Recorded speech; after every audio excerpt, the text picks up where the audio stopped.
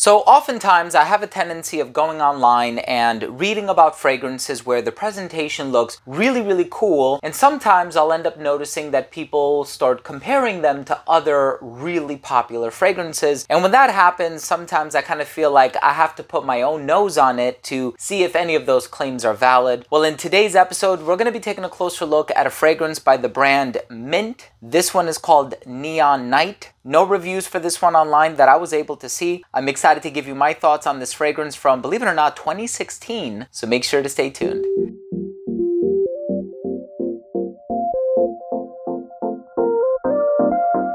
Now, before I begin today's episode and I tell you all about this fragrance by the brand M.INT, or M.INT, the fragrance is called Neon Night. I want to start things off by saying if you're a fan of fragrance-related content, please do consider supporting the channel by subscribing to it, hit the bell icon, and give it a thumbs up if you take something of value from today's episode. Now, this fragrance was composed by Hamid Merati Kashani, and he has done a ton of fragrances for Parfum de Marly, Leighton Exclusive, Oriana, Percival. The list goes on and on. If you're interested in checking this fragrance out, you may do so at Fragrapedia House. That's where I got my bottle. All of the links are going to be down below. This is not a sponsored video. I didn't get paid anything for this video, and those are not affiliate links either. So the link to Fragrapedia House, I'm not making any money off of that. I just wanted to be transparent with you guys. Here we have a fragrance that has bergamot, tea, lily of the valley, peony, jasmine, guaiac wood, sandalwood, amber, so on and so forth.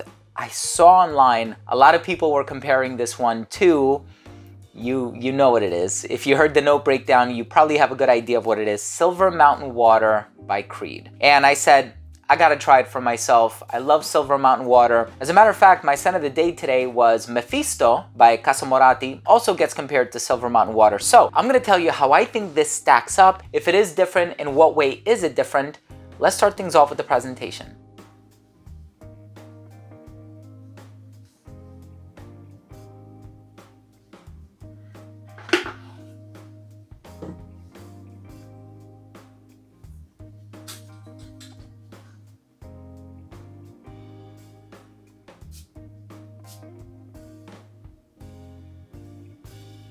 So right in the opening of this fragrance, you are going to get that tea note. Now, tea, whether it be black tea or white tea or oolong or whatever, it usually gives off this very calm, soothing, and serene vibe that is very meditative. And I do have a lot of tea-based fragrances. Of course, there are quite a few on the designer side of things. Eau Parfumée au Thé Vert by Bulgari is one of them. And I know Floraiku has a lot of tea-based fragrances too. I think One Umbrella for Two is the first fragrance that comes to mind. So in this fragrance, I'm getting the tea, because it's something that I've smelled before in other fragrances. But I gotta be honest, I am getting really strong Silver Mountain Water vibes. Now, this one is different, right? So this is not a direct inspiration or anything like that. I'm basically saying that if you are a fan of that DNA, you're gonna find something really similar here, but with its own unique personality. So the question is, how is this one different? In my opinion, this one, and I think this is kind of a compliment to the fragrance, it's not as abstract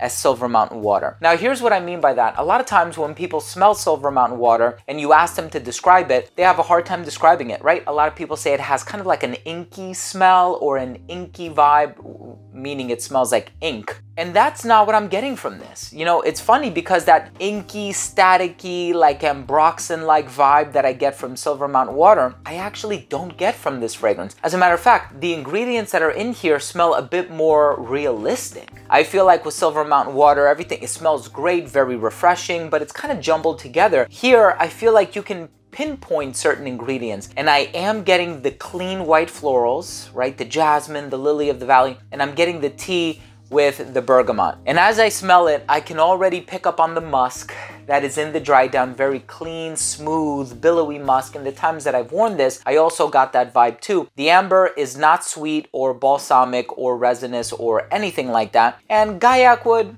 yeah, sure. I've smelled guaiac wood in a few other fragrances, Gaiac 10 by Le Labo. This one I'm not getting strong guaiac wood vibes from, but I am getting the citrus, the clean white florals, the tea note, and that billowy musk. This is a beautiful fragrance. Is it a solid alternative to Silver Mountain Water? 100%. Another thing you have to keep in mind as well, with the perfumer being Hamid Merati Kashani, when you're taking a look at Parfum de Marly fragrances that he's composed, Leighton or Percival or Leighton Exclusive, these are fragrances that last such a long time on skin. And he's also composed every single fragrance for his wife's brand, which is called Fabrica de la Musa. Those are all incredibly long lasting too. Longevity is here, freshness is here. This is going to be a signature scent type of a fragrance for me for work. I'm so excited to wear this in the months to come. Clean, elegant, professional, refreshing, super long lasting, 100% a hit and a must try. I feel like I've kind of neglected this one given the fact that it's been out now for like 7 years or something like that, right? So definitely worth checking out. Let's go ahead and finish things off with my overall assessment. Now, first up, in terms of the uniqueness and the overall smell, in terms of the uniqueness, I feel like it does bear a lot of similarities to Silver Mountain Water or Mephisto by Casa Morati, and of course there's other fragrances that would kind of fall within that wheelhouse, but I think it smells amazing. It's a bit more realistic, not as abstract. Try it for yourself. Longevity on this one, 10+ hours, which is phenomenal. The projection for this one is also very good. It projected beyond an arm's length for about an hour and a half. It didn't start to sit closer to the skin until about that 6 to 7 hour mark, and it became a skin scent at that 10-hour mark. Versatility is great. I think it is kind of masculine leaning, but I can see it being a unisex fragrance, to be honest, especially with the more realistic white florals that are in here. I could see a woman wearing it very confidently. I think this one would work really well in the hotter weather. I think this one is perfect for anybody of any age, and I think this one can be worn formally or casually. In terms of the presentation, really cool. It has this sort of really large magnetic cap,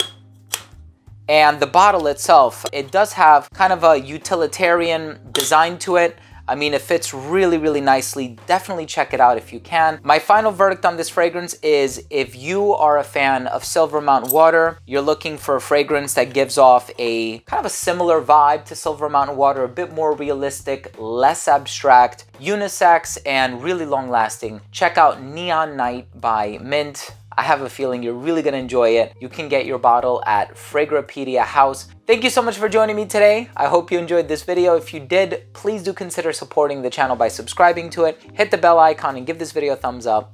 Love you guys. We'll see you tomorrow. Bye.